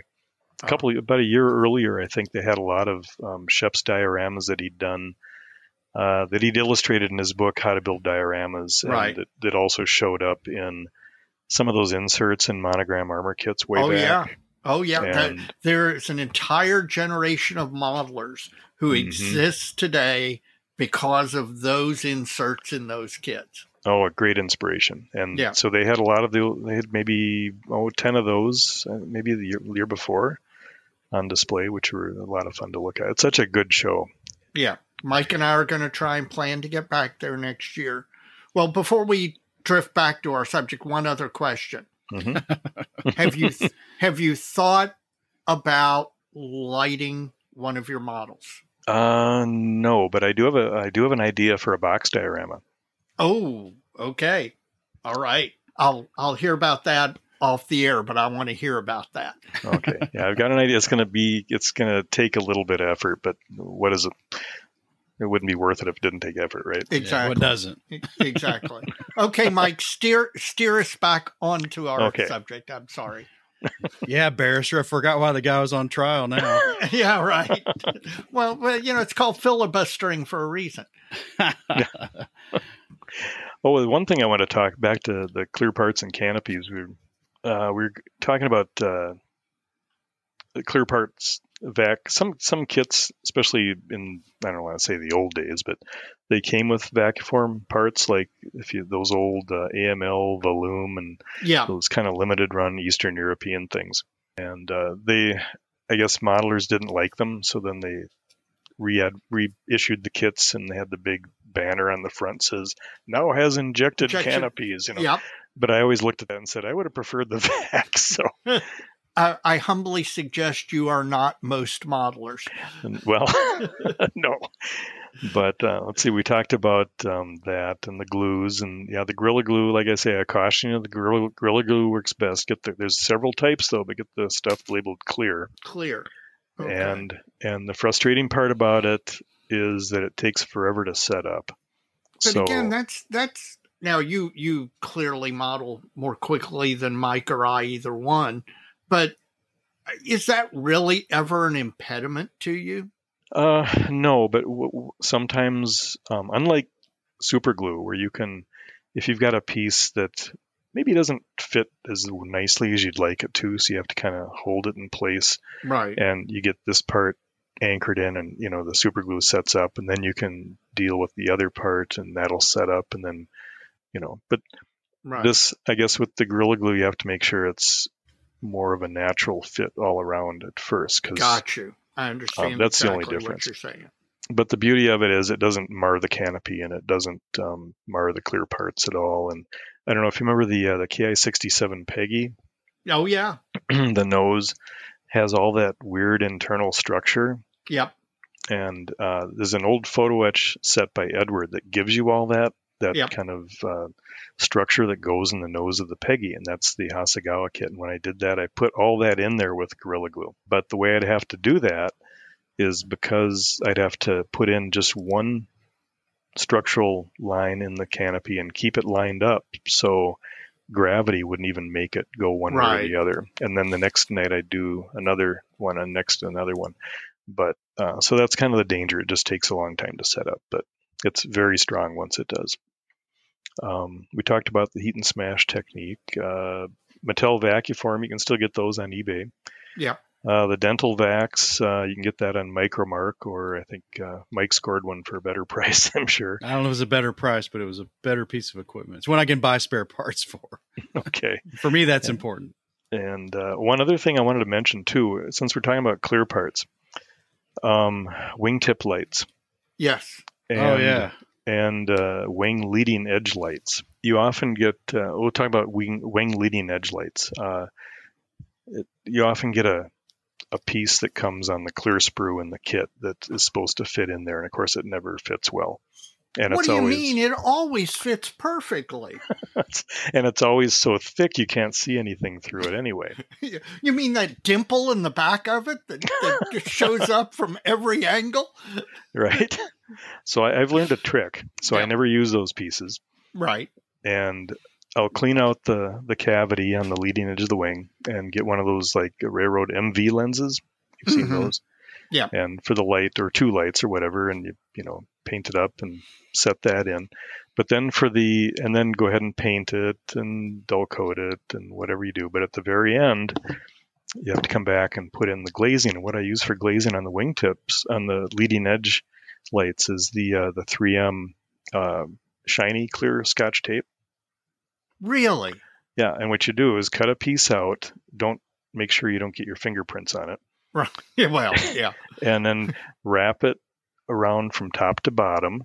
Mm-hmm. And then take a nice X-Acto knife and cut out the frame right around the edge of it, just leaving just a little frame, and then peel off the excess, and then use a toothpick and burnish down around that. And then you can use some dull coat with a fine brush and it'll blend it in. And then you get a perfectly clear leading edge light. That's awesome. I would never have thought of that. And no fit issues at all. So I've never thought of. Now, what do you do about the curved tip lights? The curved tip lights are different. I learned a technique from Rob Willis. Do you know Rob Willis? Yeah. Okay. Not personally, but okay. I know who he is. Yeah, I think you've met him, but yeah. A while back, he taught me a technique. He used to own Hawkeye Designs out of Iowa when he used to live in Iowa. Yep. And we'd occasionally run into him at shows and we'd exchange, ideas. And he had some wingtip lights that were just really nice looking. How'd you do that? And he says, well, what I do is he doesn't use the kit part. He he cuts it out, and then he gets the light in there, usually with maybe a sprue that's been rounded and then painted. And what he does is he gets some super glue accelerator and some super glue, the thick stuff. Right. Puts it on. This is before the model's painted. Right. And takes a toothpick and fills in the cavity on the wingtip with the super glue, hits it with the accelerator, does it again, hits it with the accelerator again, and then waits for maybe 10, 15 minutes and then sands it down. And polishes it. And polishes it up, yep. And then just mask it with kabuki tape or liquid mask or something. Does he put a little future on it as a final touch? Yes. Okay. And that's what I do too. So okay. And that works great for like the flush wingtip lights, like on a BF 109 or I just finished the N1K1 Rex that has kind of similar lights on it. So that's a good way to do wingtip lights, and that was a good recommendation. The Japanese ones are colored bulbs with clear covers, as opposed to some others that are actually colored covers over a clear light. Right. And what you can do with those, let's see. Yeah, mine are going to be terrible. That's the spirit. Yeah, there you go. When they're molded solid. Yeah. It's too late to cut them. Well, it's never too late. They'll be fine. I'm not cutting them out now. Well, what you can do for some other wingtip lights, and what I've done in some cases, you can get Checkmasters makes navigation lights. I have them. And they make them in clear, green, red, and blue. Blue. Yep. And different, multiple shapes. Yeah, multiple shapes. Teardrops, curved corners, all sorts of stuff. Yeah, and it's made of translucent resin, but it's tinted. Yep. And like Mike, like you said earlier, most wingtips are the bulb is colored, but the lens is clear. Right. Some have the lens might be clear, but the lens might be tinted, but the bulb is clear. Right. And for those, you can use actually I don't want to say the sprue because they're made from resin on the Checkmaster sets, but cut off part of the holder piece and you can super glue that in and just sand that to shape. Yep. And that works pretty well.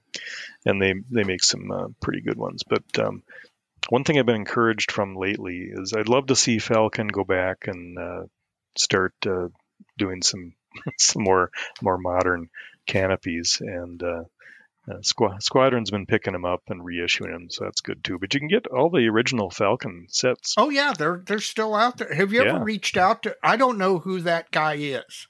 I did a long time ago, and I think he's kind of semi-retired or retired, and I think he just said he's not doing it anymore. Well, and he said he thought the newer kits didn't need it. And I think, well, yeah. Well, and now keep in mind, there's again Rob Torres. Yeah, Rob Torres makes some very nice ones. Oh yeah, and even for the most modern kits, I mean, right. It doesn't matter if it's the latest Hasegawa Ki-61. Dead Design Models also does the same thing. Of course, focused mostly on the Japanese stuff. Yep, or Pacific War subjects, yeah. Yep. I've noticed Dead Designs, and one thing they've been doing that I really like lately is they do a lot of masks also, but now they're doing combo vac canopy and with the mask with it. Mm-hmm.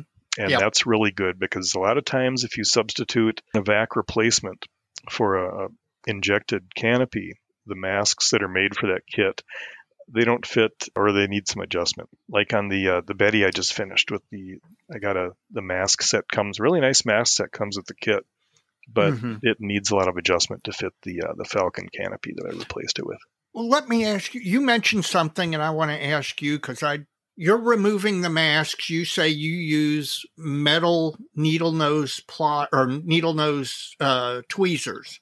Or the tip of an X-Acto blade just to lift the corner enough that I can grab it with the tweezers. What I've always used is a long wooden toothpick with the end sharpened and then dipped in water so that you can get under it, but it doesn't scratch the clear part because the wood is wet and, of course, somewhat soft compared to metal.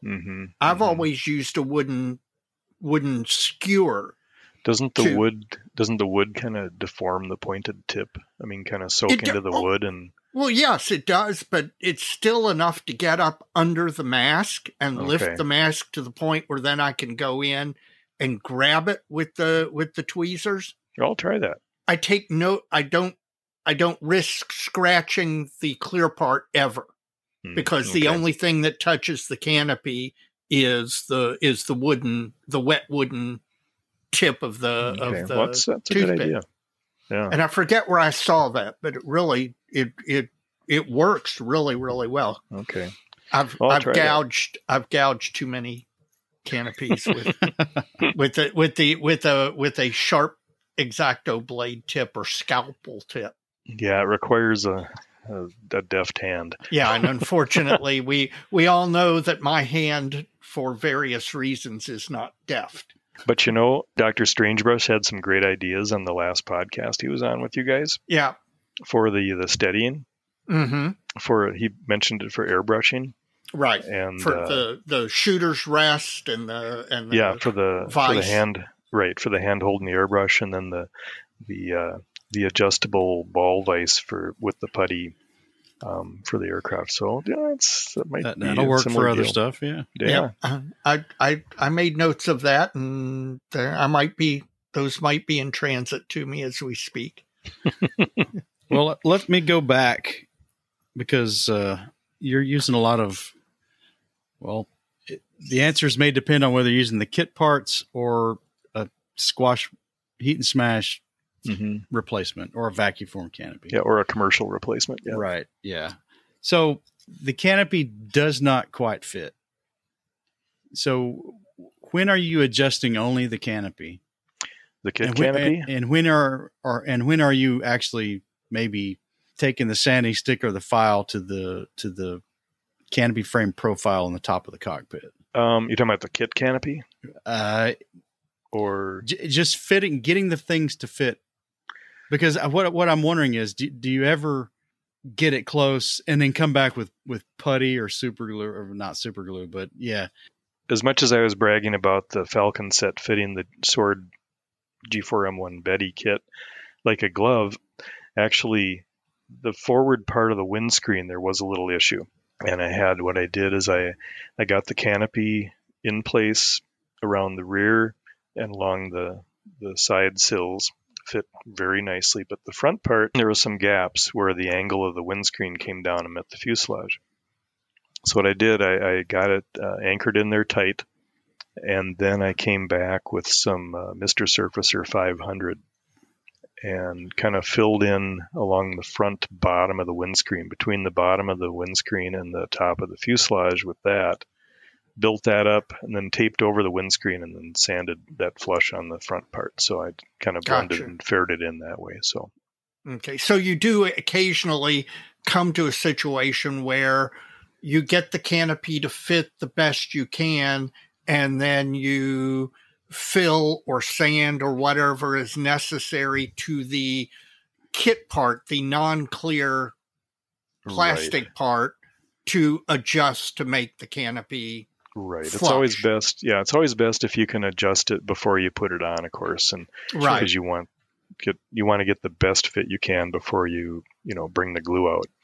But that one, I just wasn't going to get the front. I just had to do some filler there. So and that's a particularly unusually shaped canopy windscreen, because it's got kind of a slight curve to it. Yeah, it does. And the rear of it had a little issue, but I was able to fair it in without too much issue. But just the front part. But everything else I got to fit quite well. And if you don't glue on the canopy portions before you paint, then it's very important that you get a really good fit if you're going to put them on after it's painted, because then you don't have time to make adjustments. Then you've cast your lot at that point. Right, and you might end up buying a second canopy or something. But you hinted at something else, that inadvertent damage to a clear pane, or for some reason you're taking out a section of the framing or something. Do you ever do much polishing? And I guess with the squash molded stuff, that material is probably not lending itself to. No, in that case, it's so easy to make another one. Yeah. So it'd be a kit part. It would have to be a styrene canopy. Yeah, and I think again, if you scratch a styrene piece that you are going to use, and the scratch isn't too deep, you can buff it out, and with just successive layers of. You can buy sets of sandpaper that go all the way down to 12,000. Yeah, 12,000. Yeah, and then if the scratch isn't too deep, or the scuff or whatever it is isn't too deep, you can easily get rid of it that way, and then just buff it up, and then a nice future coat at the end will just bring it all back. Excellent. Yep. Yeah. So yeah, if you want to send me the canopy, I'll do one. You can take a look and decide whether do you want to stick with it or use it or not. But one thing I hate doing is if you're not happy with the way something's coming out on a model, and you don't want the model to sit on the shelf after it's done and mock you. And say, yeah, you should have fixed this. You should have fixed that. I cannot tell you how many models in my case mock me every time I walk by them. Well, you want to avoid that. So that's why all my models are in cases in a room in the basement at the other end of the house that I hardly ever go into. There's a reason for that. Yeah, it's sometimes our laziness gets the best of us. I just don't want to drag out the airbrush again, or I just don't want to do this again. Or I'm tired of this model. I want it to be done. Mm-hmm. And might be where I'm at. Yeah, which is maybe not. I don't know. That's another thing about building too slowly. Where again, we were talking faster is better. Faster may make you better. And I think one of the areas where it may make you better is that you're not so sick of the model that you'll actually take the time to go back and correct something. Yeah, I think, right. And once you learn how to make corrections, then the next one is easier and quicker too. And then, so you approach it with a lot more confidence. Yep, and I agree. That makes a big difference. Yeah. Well, Steve, anything else? No, I mentioned Edward, they do everything else aftermarket. I just love to see him come out with some vac replacement canopies for their kits. Kind of like ClearProp does. Yeah. You can buy, as nice as their KI-51 Sonia kit is, yep, the canopy is pretty thick, but they make a beautiful vac replacement for it. So, and I think they make vac replacements for most of their other kits. I wish Edward would do the same thing. So the precedent's out there for somebody to do something. Well, no, Here's what you do, Steve. You call up AK and tell them that you hear that MIG is going to release a line of vac form canopies. Then you call MIG and tell them that you hear AK is going to do that. You're going to have two complete lines of canopies like that, and maybe Edward will jump in to boot. And they'll both be beautiful. Yep. Yeah, exactly. Yep. Exactly. No, you're right about that. Boy, what AK doesn't do, then or whatever AK does, ammo does, and vice versa. Yeah. So you get two sets of everything, but it's all very nice stuff. Oh yeah, no, it is improved modeling. There's no question. No question. So yeah, Rob Torres and Dead Designs. I love like I say, I love the way Dead Designs does vac canopies with the masks. And yes, one thing, the masks, I love the kabuki tape masks. I don't care for the vinyl masks so much. I agree completely. If it's just flat surfaces you're putting them on, they're probably okay. But if they go around a curve, they always lift. So I try and stick to the kabuki tape masks. Yeah. Oh, one last question. Yeah. You've got your canopy on the model. You've got your masks applied. Mm-hmm. Before you spray your interior frame color, do you spray Future or some other sealant? I don't. Okay. I do, on the theory that it prevents paint creep. It seals the edges of the masks. Okay. And prevents paint creep. Well, in those cases, what I do with the interior color, I follow John Miller's advice, and he says put on kind of airbrush a dry coat first, and then get closer in. Gotcha. And he says the dry coat won't run, right? Because it's not actually dry. It's just it's just not wet. And he says what that does, just what you're describing, Dave, is that it kind of grabs the edge or the perimeter of the masks and kind of seals it in, and then you can come back and kind of build it up from there with little wetter coats without worry. So that's kind of what I do. I kind of follow his advice on that one. Gotcha. Well, Steve, thanks for joining us again. It's I've got a lot of information here. I got to go. Yeah, me too. Unpack now before I go down and finish this Paul. Yeah, Mike, I'm going to need you to get this thing processed and uploaded, because I'm going to have to go back and listen to every bit of it again, making notes. It's just Steve, you and Dr. Miller, every time we talk with either one of you, I am constantly noting things and learning stuff, and there could be no higher compliment. Oh, thanks. I love it when he's on too, because I do the same thing when he's on. Well, when are we going to see you again? Let's see. let's see, maybe Roscoe Turner. In fact, I got the email from Roscoe Turner the other day making sure we wanted a table. And if you and Mark come down and you have your hotel room, we'll come over after the show and maybe share some refreshments and spend some quality modeling time, a mini dojo. That sounds great. That would be fantastic. And then Mike and I are really going to try and make MMSI next year. Oh, you should. That's such a good show. Yeah. And it's got their own, they kind of pioneered the open system of judging but it's such a good show. The atmosphere is so nice. The people that put it on are so good, and the venue is just very nice. And the vendors are fantastic. Yeah, they are. I always end up dropping a lot of money on books there. I don't know. Yeah. All these how-to books. Yes, I loved the text I got from you with the photos of the 3 books. Oh yeah, at least one of which I'm going to pick up myself. Oh yeah, and then I bought those two Tony kits at Royal Hobbies in Rockford, Illinois, on the way down. And of course, I got back and I realized I had one of them already. No, that's okay. But that's okay. It doesn't hurt to have another. No, got the razor tops and the bubble tops, and I want to replace one I did already. So that'll work. Yeah. All right. Well, we look forward to the next time we see you, Steve. And thanks again for the insight and the wisdom and all the experience you bring to us. And love talking to you guys, and congratulations on passing 100 episodes too again. Okay, we'll have you on for number 200. Okay. We'll have you sit third chair on the wheel in 200. All right, we'll do that. All right.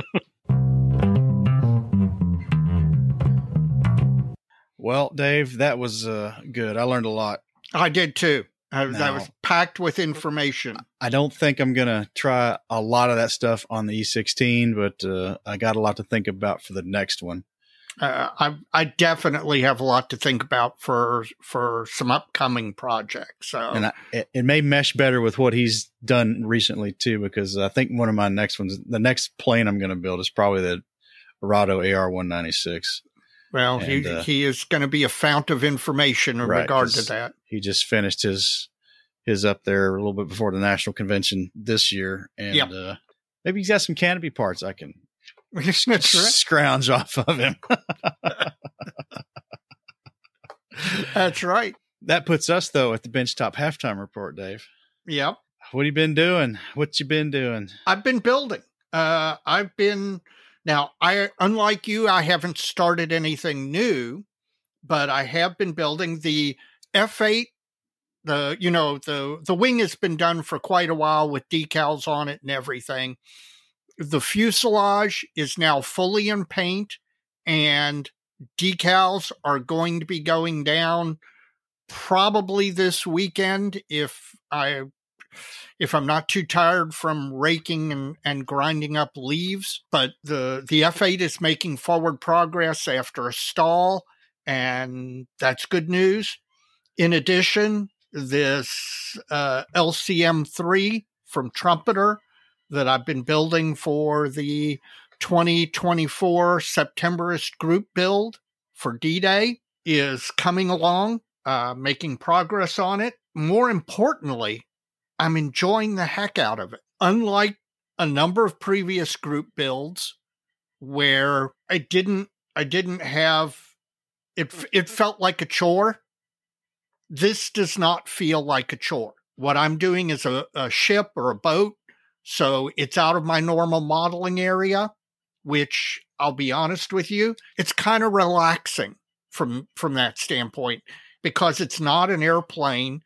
It's not something that is in my wheelhouse. I'm learning new stuff, new areas, new things.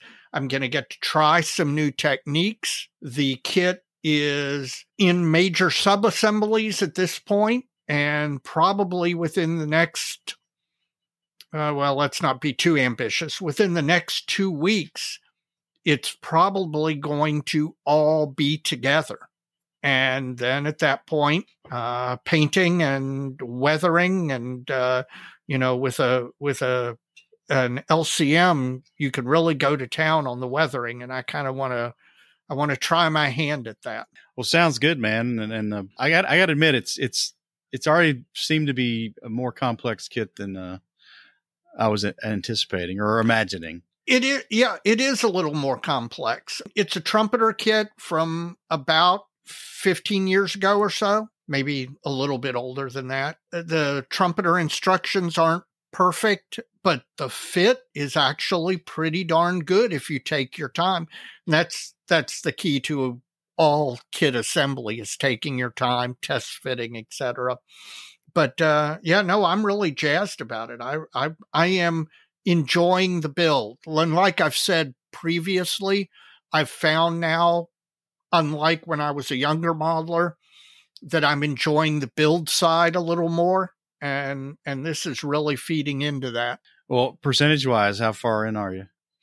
I'm probably, as far as construction goes, yeah, it's in 1, 2, 3, 4 major sub-assemblies. I've actually started a little bit of painting that I can do separately, but those sub-assemblies pop together really quickly, and then there's just some detail parts. So I bet I'm 65 to 75% done with construction. Well, that's good. Yeah. No, it's going really well. I'm very pleased by it. So, because one of the nice things is once I get it done in construction and start painting it, then I can start something new in construction. How about your benchtop? Well, I've had a pretty productive week or so. Not 2 weeks since the last episode, but particularly this past week. I did start something new. I started the Mooseroo Cup build, the Ural truck that we're all doing in 72nd scale. Yeah. That's interesting. So what's the experience been like so far? Oh, Dave, that kid is square pegs, man. Is it? Square pegs, square pegs, square pegs. It is. It's a flash monster. Okay. It's interesting because there's a good model underneath it all. Yeah. And it's not really gross, but there's just, I mean, every part requires more than average cleanup. Gotcha. And you're not saying there's huge amounts of flash, but there's a little bit of flash on everything. And on a few of them, there's a lot, but okay. It's thin and easy to get off, but I've made it through. Well, the kit is going to build up into a nice little model. It really is, because the kit has, for a truck in 72nd scale, it's got quite a few parts. Yeah. I think I mentioned that last time. It has about 70 parts or something like that. But about 2/3 of that construction is in step 1 or 2, where you build the chassis. Right. And yeah, you just need to pay attention to what's going on, because there's steps on the axles to set the spacing of the wheel hubs and the leaf springs in the rear. And I had a little gaff there. I set the wheel hubs on the front wheels out too far, because the holes in the wheel hubs aren't sized right, because they've got flash in them. There's a lot of draft on the holes. Right. So what size is it really supposed to be? It's hard to tell. The instructions, you got a 72nd scale kit, which comes in a 72nd scale size armor kit box. Right. Which means the instruction sheet's not very big as far as the size of the drawings. Right. So it's in this particular step, it's pretty busy, but if you take your time, you got to think about it a little bit, because you can build yourself into a corner pretty quick and not be able to put something in if you don't do it in the right order. But cleaning up the parts, it's been a good project to do on our little online build sessions, or our little live chats with our friends. Yeah. I did a lot of that over the weekend, and just about got the chassis together. It ought to really pick up pace after that. So looking forward to finishing that one up on the construction side. Well, good. Hopefully not too much longer. I'm not going to make a prediction, though. No, don't do that. We've learned our lesson. That's right. Other than that, I started an attempt to vacuform a canopy for my E16. Posted up a image of one of the kit canopies I was trying to turn into a vacuform buck. Quickly realized that for my first attempt at a clear part on a vacuform machine, probably shouldn't be a high value project. Gotcha. that I'm currently working on. Yeah. So I think I've abandoned that, much to Steve Hustad's chagrin. He'll forgive you when the kit's done. The problem was this: the kit canopies. I'm doing the version. There's two versions. It's the full greenhouse, and there's another option that has the rear gunner and radio operator's position open. Right. But the canopy sections are slid back in. Yeah, they slide forward toward the pilot and telescope into each other, two sections. The way that part is gated on the mold and the way they failed to process their material properly, there were knit lines in the material, in the clear part. So you had this visible line that it wasn't going to polish out because it was through the material. Right. In fact, on one of them, just by handling it, eventually turned into a crack. It was that bad. Yeah. So I was going to just trash him by turning one into a buck and vacuum forming over it. But I don't have the right material, and I was wanting to move forward pretty quickly on this because I really want to get the thing done since I got the catapult finished. The kit part also has like weak framing on it, and trying to do a vacuum form over a male mold where you're forming over the exterior of the master, instead of drawing it down into an interior cavity. Right. You're going to lose some of that framing detail. Right. The soft or the sharpness of it. And it wasn't very sharp to begin with. That was the problem. So now you're into sanding it all off and replacing it with something to sharpen it up before you pull a vacuum form part over it. Yeah, just timing's not right. I'm going to throw in the towel on that one. And what I ended up doing was the mold flaw because of the way it was gated. Well, the full greenhouse version of the canopy was gated differently, so it doesn't have the flaw. So I'm like, well, what if I cut it and took the front section off the greenhouse and then took the retracted canopy and cut the last little bit off of it and then made them together. Well, I did that and I got it to work out, and it glued up pretty nice, and it's a way better looking canopy than the retracted version in the kit. Did the old future dip on it about 18 times, seems like, before I finally got one I was happy with. It wasn't 18, but it was more than one. Probably 4. Yeah. I don't think I've ever done more than 2. Well, you're a pro, man. Well, no, I'm not. You just had a run of bad luck. There's a mold flaw in the front windscreen that's on the full greenhouse canopy. Right. That I could sand out. Yeah. So I bit the bullet and did that. And that worked out pretty nice. I went through a bunch of sandpaper grits and got that polished out and got it dipped. And finally one came out without a piece of lint in it. And looks pretty good. Well, I'm happy with it. So based on Steve's advice that everybody just heard, I'm going to going out and buying his recommended adhesive and get that sucker masked and get it on the model. Then we can start painting again. Yep. I'm looking forward to that because again, that kit's been out forever. I don't think I've seen in all the years that kit's been available, I don't think I've seen more than 1 or 2 built up at a model contest in all this time. I don't think I have either. There was one at Nationals, but it was one of those really old LS or something. Right, exactly. One of the really ancient one that doesn't even, it's not even shaped right, really. Yeah. But yeah, I want to get it done, get on the catapult and on that base that was made for me and put a bow on it. Yeah. Other than that, I've just actually tonight printed a new turret ring for the KV-85. Oh, really? Yeah, the one I had was a little too tall. The gap between the turret bottom and the top of the hull was too big, so got on the CAD real quick, changed that, threw it on the printer. Now it's you might be able to hear it. Hopefully you can't. But the post-cure machine's running right now, so. Gotcha. No, I can't hear it. So. That part will be done in about 20 minutes. So. Okay. So you actually have done at least something on the KV as well.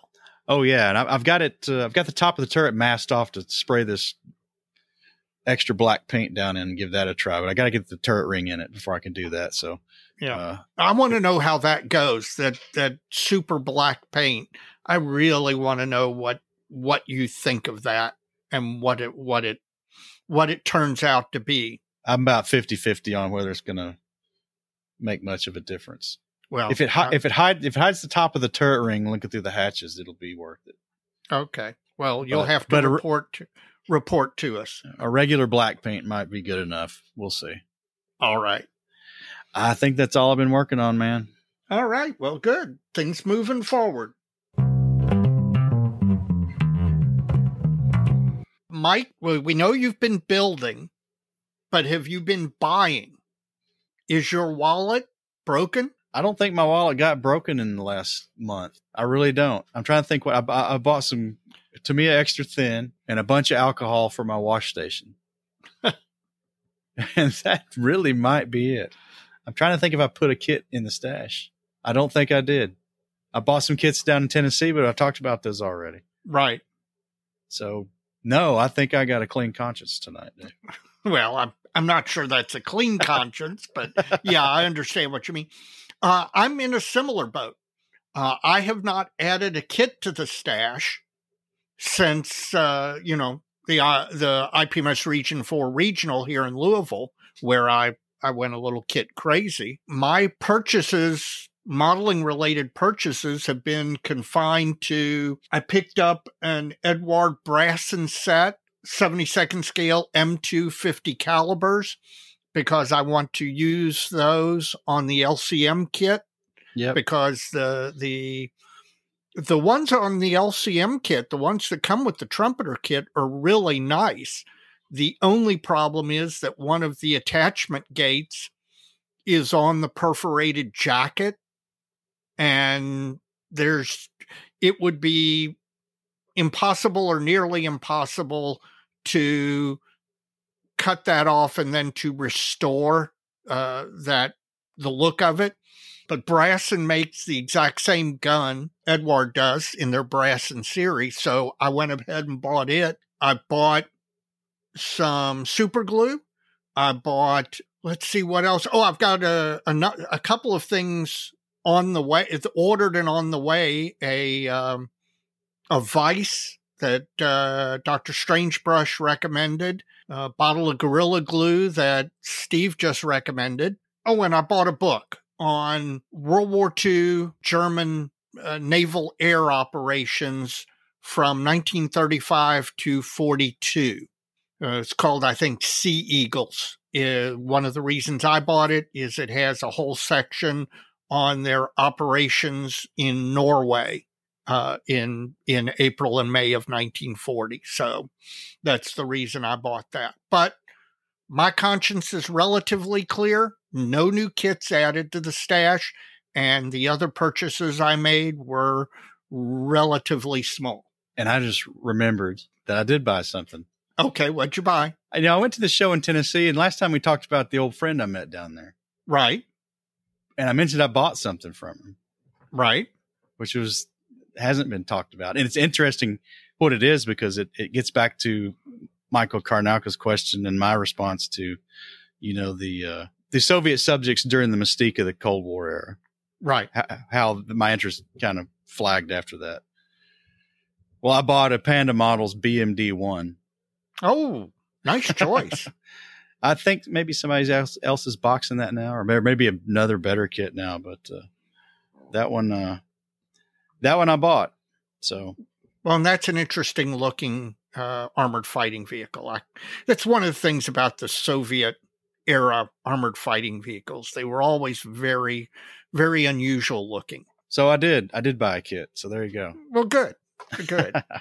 Confession is good for the soul.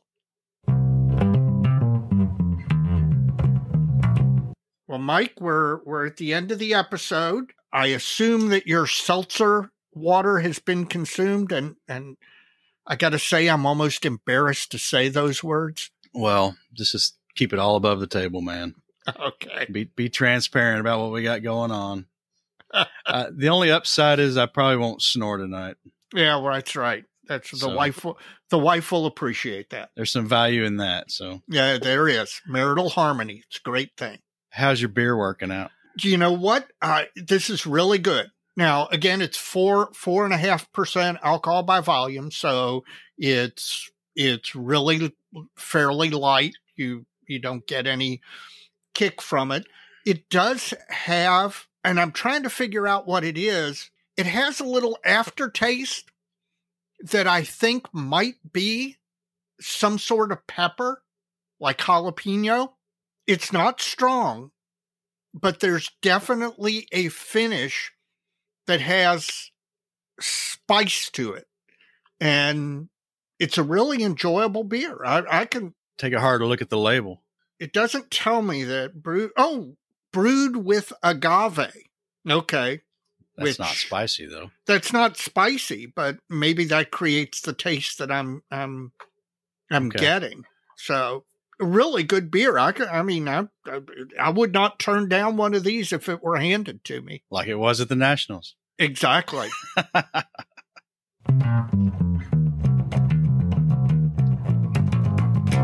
Do you have any shout outs to wrap up the show? Well, I want to shout out all those who've contributed to Plastic Model Mojo financially. We do appreciate it. We've got a couple of ways you can do that. If you'd like to make a recurring monthly contribution, you can do that through Patreon. You can go to www.patreon.com/plasticmodelmojo. There you can make a contribution of any amount from $1 on up, and Patreon will handle the monthly billing on that, and that's always appreciated. If you'd like to do a one-and-done contribution or manage your own recurring contribution, you can do that through PayPal. And to get to that, you can go to www.plasticmodelmojo.com. And in the upper right-hand corner, there's a heart icon that'll take you to our PayPal portal. And there you can take care of that. Appreciate it. Thanks a lot. It's keeping our expenses in check and making it possible for us to bring you this show. So thank you very much. Absolutely. I second that. My shout out for this episode, I'd like to shout out Mark Copeland. As you know, one of my areas of interest is Operation Tidal Wave, the low-level bombing of Ploesti on August 1st, 1943. Mark has a similar interest, and I recently reached out to him because there was a book released in 2021 that I've just started reading, and I reached out to him for his input on it. And then from that grew a discussion about a project, not to sneak peek too much. I've decided in 2024, I am going to get on with actually building a Ploesti bird. And there are numerous decal sheets out there. And I started talking with Mark, and that kind of blossomed into something where we're going to try and put together a little database, a little bit of information in the process of helping me to decide which of the aircraft I'm going to build as my initial one. Sounds good, man. Yeah. Well, we are at the end of this thing. Yes, we are. And Dave, as we always say, so many kids, so little time, man. And we'll see you next time. You got it.